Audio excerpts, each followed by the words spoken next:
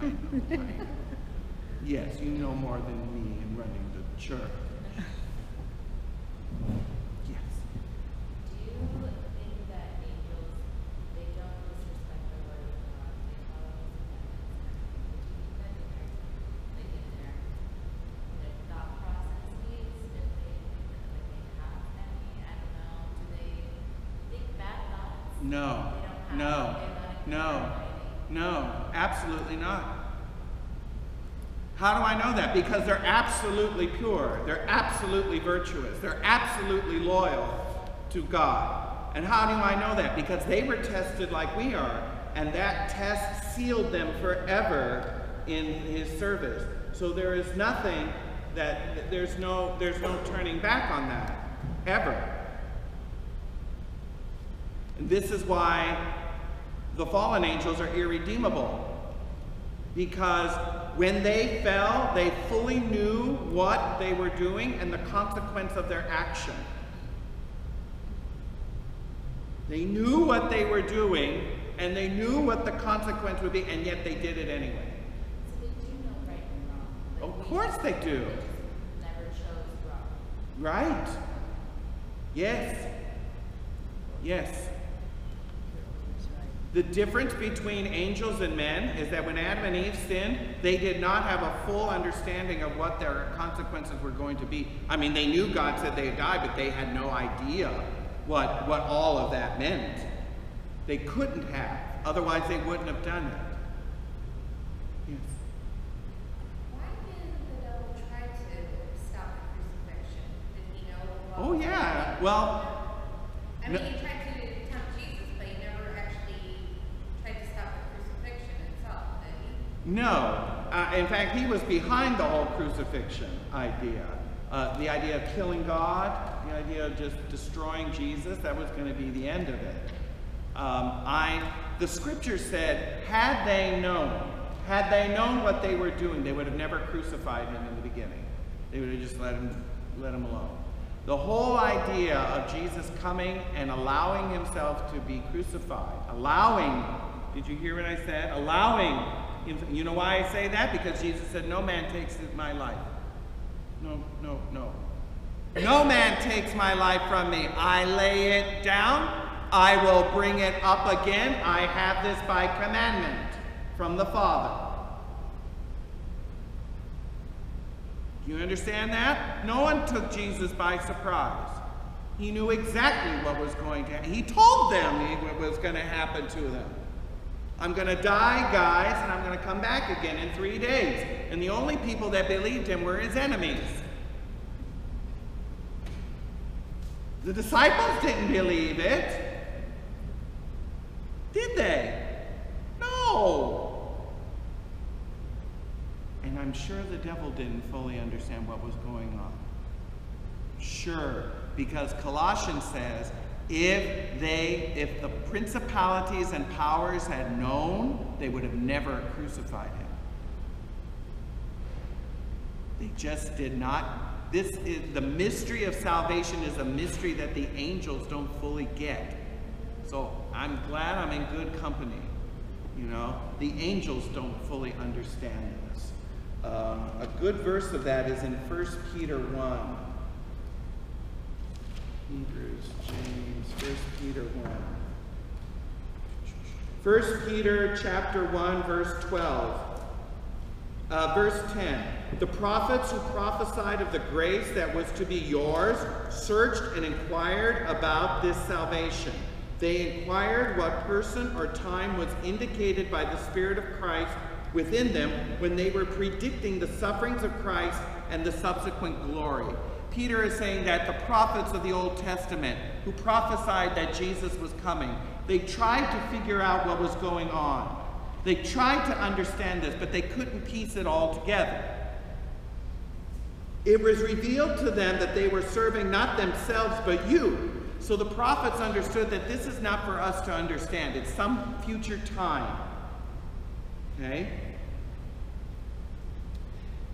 Serving them about you. In the things which have now been announced to you by those who preach the good news to you through the Holy Spirit sent for heaven. Things into which angels long to look. Did you hear that? Peter says that the angels are astounded by this whole business of salvation. I mean, it blows their mind. It's like, wow. And it was said it was out of envy that the devil tempted Adam and Eve. Remember that in the book of Wisdom, chapter 1? It was out of envy. Well, what was he envious about? Well, some theologians have speculated that God announced his plan of salvation before he created Adam and Eve, that he was going to make man, he was going to make him in his image, he was going to do this, and that the angels would serve men as a higher creation than they are. And that's what was the devil's envy. He didn't like that idea. He said, I'm not going to serve them. And God said, that was his disobedience. And so this whole idea that God himself would condescend, take on flesh, and redeem mankind is something that baffled the angels. Why would that happen? Why would you do that for these animated clay figures that you made? Right? I mean, an angel is so much more powerful, much more virtuous, so much more glorious. Why? And it's like, because God willed it. God loved us so much that he sent his son to die, that whoever would believe would not perish but have everlasting life. I mean, it's a powerful thing. And one could argue that the reason that, what was the motivation of God's love for us is out of mercy, out of pity. Because Adam and Eve, like I said, were like children. They were fully human or grown, but they hadn't had any life experience. It was like they were children. So they didn't fully understand the consequence of their action. The angels did. Again, this is our faith. The angels fully understood what they were doing when either they chose to follow God or chose not to follow him, and that forever sealed their fate. And the angels, the fallen angels themselves know at one time, this is all going to come to an end. It's all over. It's just a matter of time to bring it all to an end. They know they're doomed. They know it. It's bag it and tag it. It's over. They know it. The devil knows it. It's over. God has won. It's just now playing it out in human history before it all comes to an end. And to me, that's the mystery, amongst other things about the angels. It's like, if I were a fallen angel, I would just go, you know what? This is stupid. You know, I'm done. I'm done. I'm not going to get anywhere. I might as well quit. You know, if I can't win, I'm not going to play the game. That's what I would do. Right? Are you going to play a game that you can't win? You know you're not going to win. Okay, let's play a game of chess. You will lose. Let's go. I'm not going to play. Right? It's over. The devil knows it's over. It's over, my brothers and sisters. It's over. Jesus is won. Jesus is Lord. This Jesus whom you have crucified, God has made both Lord and Christ. By the resurrection of the dead. That's what Peter said on the first sermon of the church. Do you hear that? God has made him both Lord and Christ. It's over. Well, then why all the drama? Because they have nothing else. These are creatures filled with rage and frustration, I imagine, because they can't do anything that A, God doesn't allow, and B, it's done. When Jesus encountered the demoniac of Gadara, in the Gospels. The demons cried out in the man, "What have you to do with us, Son of God? Have you come to torment us before our time?" They even know that there's a time set, that this is all going to be. They know this. And so when they encountered Jesus here walking on the earth, they said, "Have you come to torment us before their time?" They recognized who he was. They knew who he was. Do you understand that? The disciples didn't. The demons did. They knew exactly who he was. And they said, "Have you come to torment us before our time?" And Jesus, just shut up and get out. That's the chip translation of that verse. He said, "Shut up and get out." And guess what they did? They went into the pigs, and the pigs went crazy and went over the hill. And the man was freed immediately. Jesus has power over the enemy. All of the enemy. You understand that? He is Lord. And all will bow the knee. All in heaven, all on earth, all under the earth.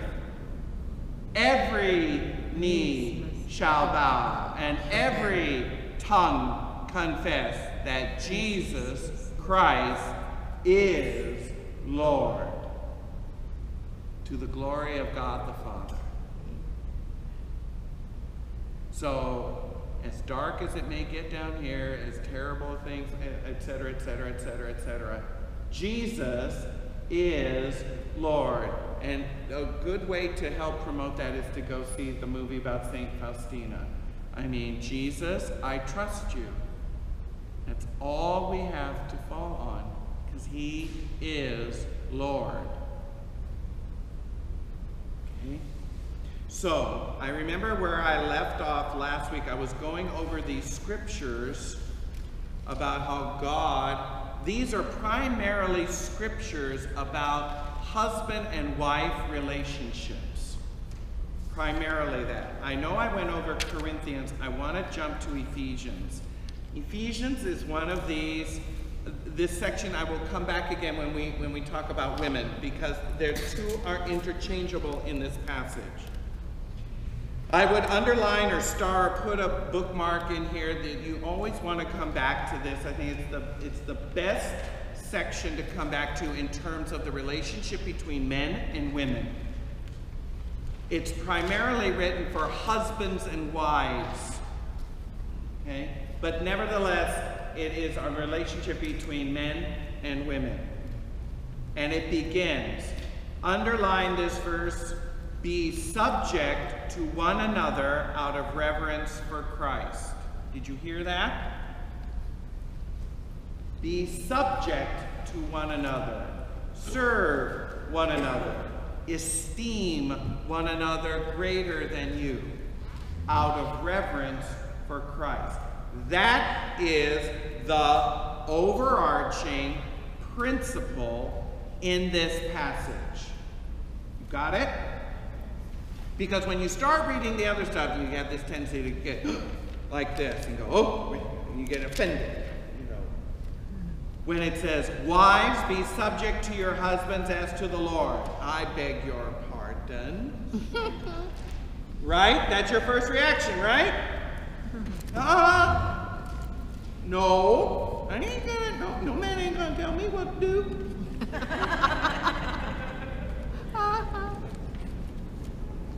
Wrong, right? What is the overarching principle? We are to be submitting to one another out of reverence for Christ.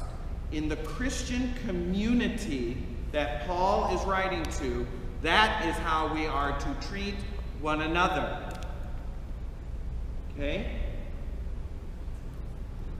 In saying, "Wives, be subject to your husbands as to the Lord," because the husband is the head of the wife, as Christ is the head of the church, his body. Okay? As the church is subject to Christ, the wives be subject in everything to their husbands. You see the analogy that Paul is establishing? We have an obligation to be in subject to Christ, the head of the church. He is, when he says goes, he is God, and that's that. You don't like it? There's the door. Don't let it hit you on the way out. Right? Now again, it's not that kind of, you know, love it or, you know, or leave it kind of idea. You are doing this in terms of a love relationship. Christ is not some sort of mean taskmaster to us. He is our loving spouse, our loving husband, and we are his church. And he loves us so much, our natural response is to do what he tells us. Out of gratitude, out of love back to him. Do you hear what I'm saying?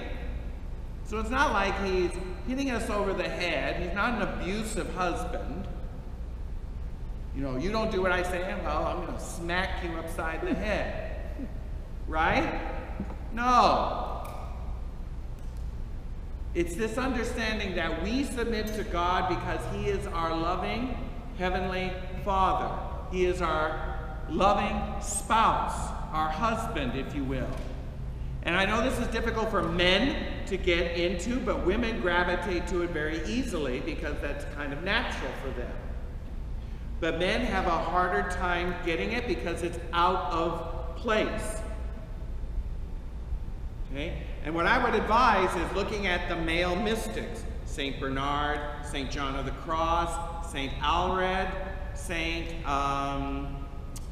who's another great mystic, male mystic?